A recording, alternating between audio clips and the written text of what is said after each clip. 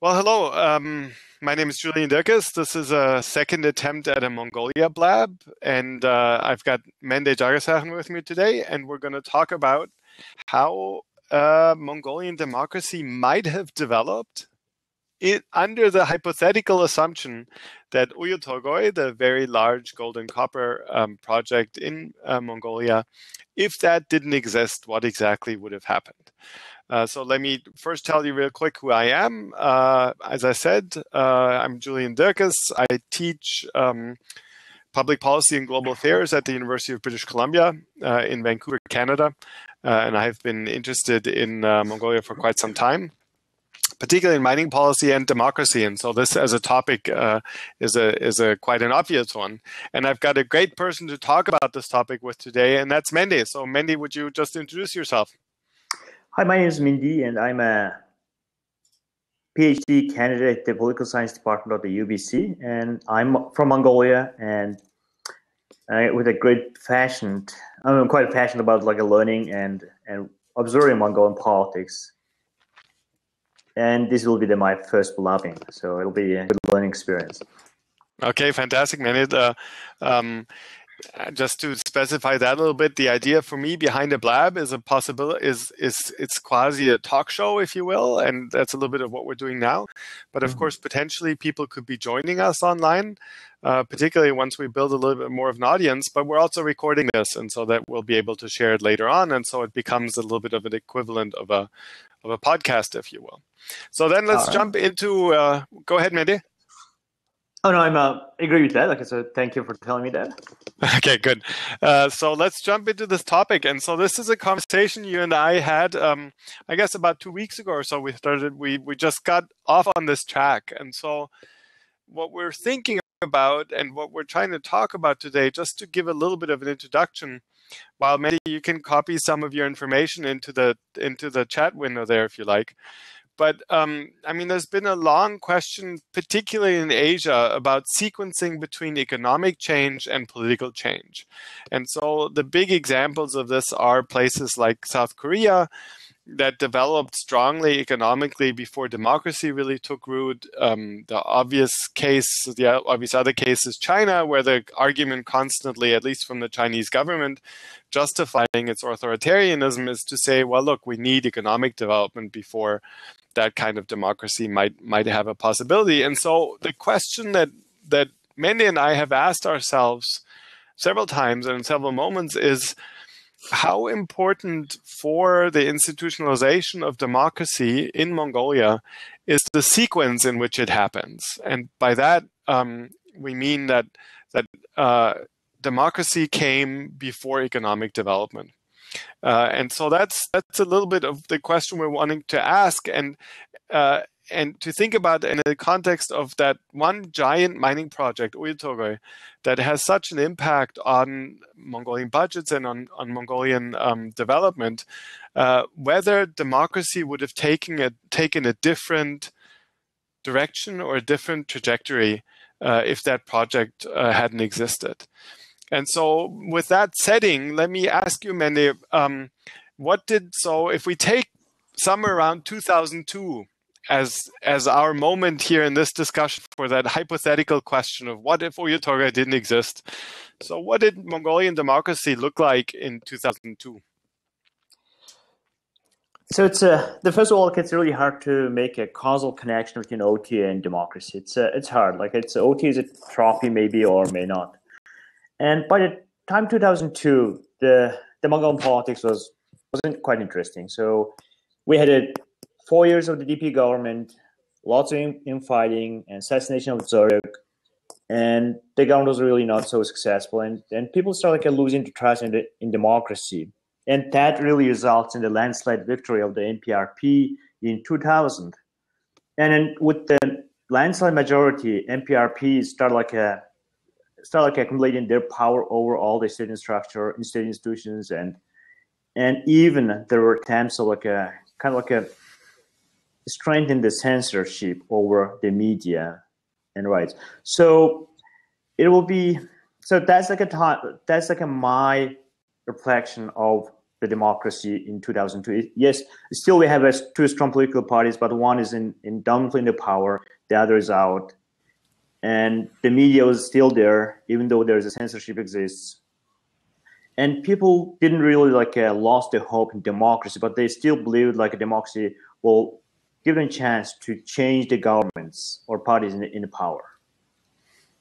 Okay, so that's a great way to set the table, right? So just to summarize, right? So this is 12 years after Mongolia's democratic revolution. We've seen a couple of changes of government by 2002, and that's one of those hallmarks of an institutionalized democracy to say, okay, things are on a good trajectory.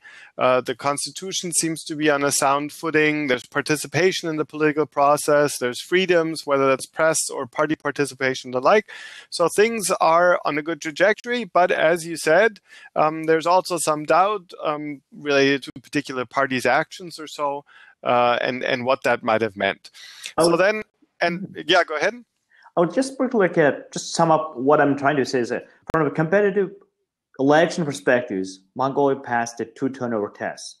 So NPRP win and lose an election in 1996 and then win again in 2000. So from a competitive election perspective, yes, Mongolia passed the democracy test, but I really don't think Mongolia passed the test of the quality of democratic institutions. The institutions still exist there, but there are a number of challenges in the institutions.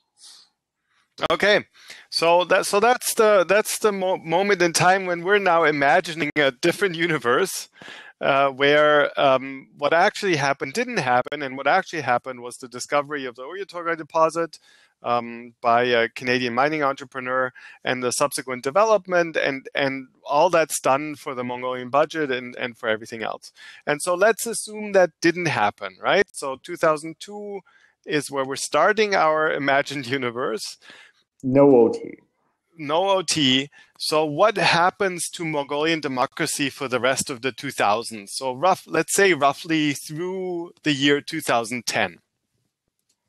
So the first conclusion I would like to make is the Mongolia is still a democracy at the moment, because this is a choice made by Mongolians to strengthen its sovereignty, and people all trusted democracy is the only way to govern in Mongolia. So I don't think if the OT appeared and democracy will, if there were no OT, the democracy will disappear. So democracy will exist there.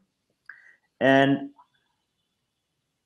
the oligarchical competitions will still continue. So the political parties and then wealthy people, they're still struggling or competing over the political power. So that political competition will still exist in Mongolia. And Mendee, can I interrupt you there for a moment? So, what would you say? So when we what are the powers in Mongolian politics in 2002?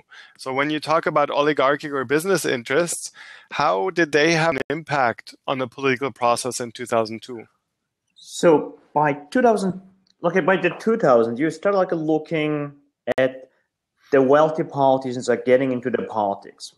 So you will all start seeing all these business people start getting into the political parties, or maybe the political parties requesting them because of their funding for fundraising purposes. And then you will see that trend coming around 1996, 98, and 2000. You start clearly that the wealthy business people entering into politics. So I will see that trend goes forward if there is an OT, and that will certainly cause the public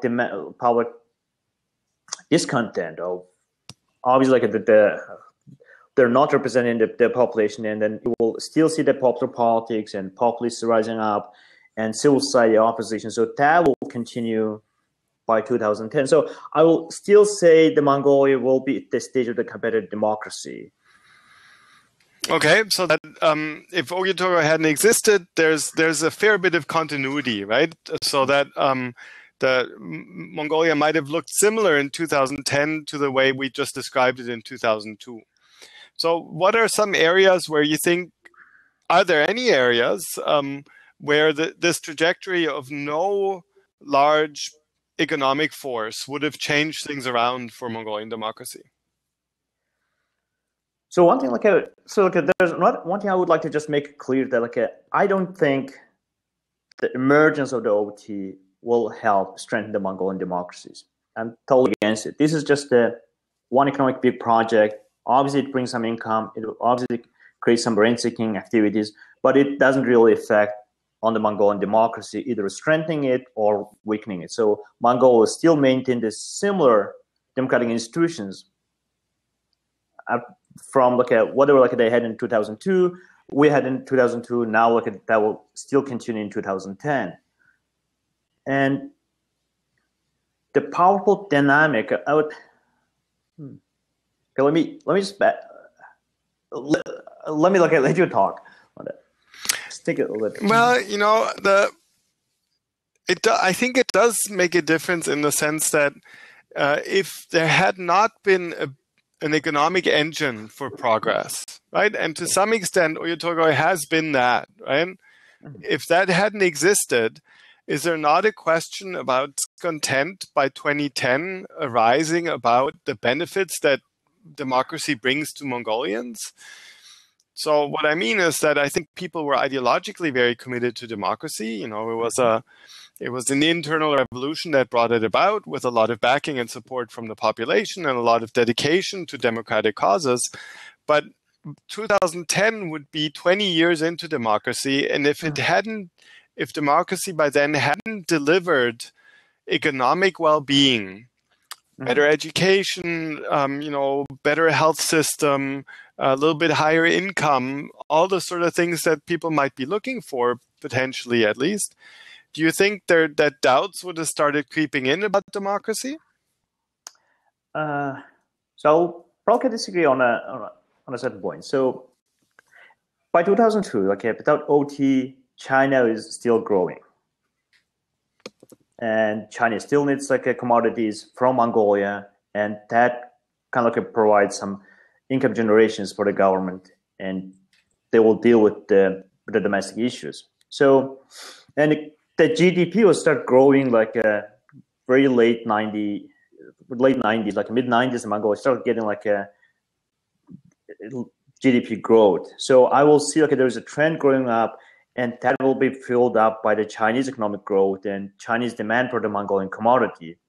And at the same time, you will also see that Russia's rising up, especially the oil. So when two Mongolia's big neighbors are economically doing well, that will probably create more opportunity for Mongolia. And that will help Mongolian economy will be still running. I mean, not a great speed, but it is still running, and it's not going down at the same time. And at the same point, Mongolia will probably be still relying on the donors from the U.S.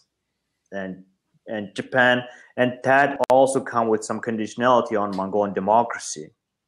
So you will see that Chinese money coming up, and at the same time, you still see that Mongolia is still kind of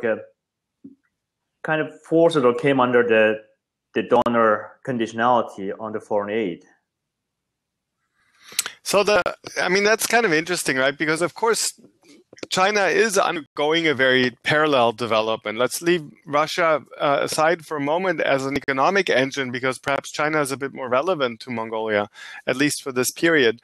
And so if Chinese growth had unfolded the way it did, the 2000s were a period of high growth, obviously, it does seem likely that a coal boom would have resulted in Mongolia, right? Because for the 2000s, at least, until climate change concerns and greenhouse gas emission concerns put a damper on coal, until then, coal would have been in high demand in China, and Mongolia would have supplied that. But the coal industry would have looked very different from the way that Oyu Tolgoi has unfolded, right? I would say in the coal industry, we would have seen a greater number of medium-sized Mongolian companies in coal tied to specific political factions. Mm-hmm. And I do think that would have had an impact on politics, don't you? Certainly, I agree on that. So that will definitely come into that. But at the same time, when the small nation is under the constraint, and I would probably see that structural constraint will force the Mongolian leaders, at least like let the talent flow go first. So it will be we will probably expect like a better consensus and compromise on the talent flow than the other projects. Mm-hmm. And I couldn't expect, like I say, unless if there were not any flooding in Australia, would Mongolia be a strong supplier of the coal to China? We still don't know, right? That's another interesting question. So that's okay. I'll stop. Yeah, Oyu Tolgoi would have developed earlier, but if I'm right that under this hypothetical setup, we would have seen a greater number of medium-sized Mongolian companies in a coal boom. Don't you think that we would have seen more rent-seeking behavior in politics and more attempts at influence peddling and at buying influence and more corruption from this more varied coal industry than we would have seen from that one partly foreign-owned project that supplies so much of the budget?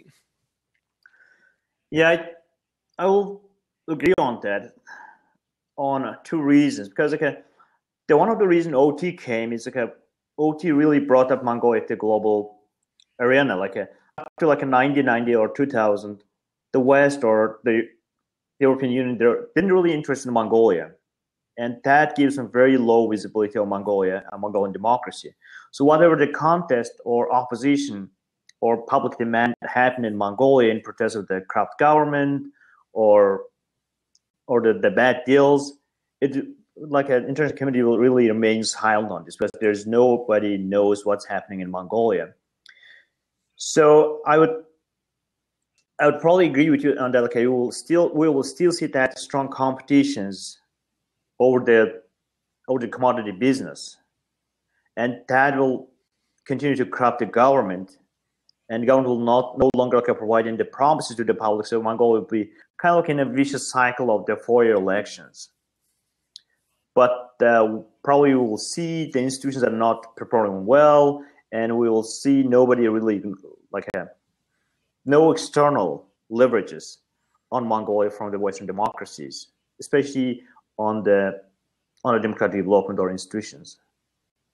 I would probably see that EU is not coming to Mongolia, Germany probably not interested in Mongolia, and Mongolia probably wouldn't be the member of the OSCE, and the Japan and US will be pulling out their aid because of their own economic situations, and Mongolia really needs to rely on its southern neighbor, and that either put the pressure on the political elites to join and make a compromise, please both China and the domestic public. So very interesting. I agree on that. Yeah, so I like the way you talked about this in terms of what it would have done to foreign relations, and I think you're quite right there that really would have changed the scenario quite a bit around.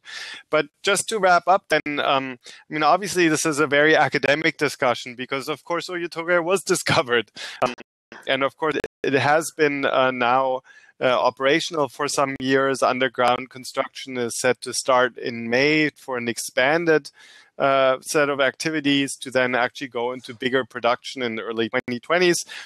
Just to wrap it up, though, real quick, Mendee, can we say what's our sense of what the state of Mongolian democracy in 2016 is, right? Because we're coming up to a parliamentary election in June.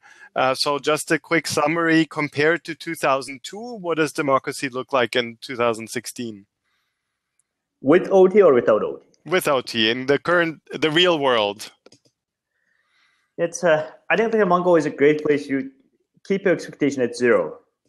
You could go either minus or plus. So I would say that this is a small state and it's a small state of the big politics. So, but there's Mongolia always has a room to maneuver and room to change. And we often go to the extremes. Like in 2008, we had that rioting in July after the parliamentary elections, and all the parties come over and they try to fix the problem.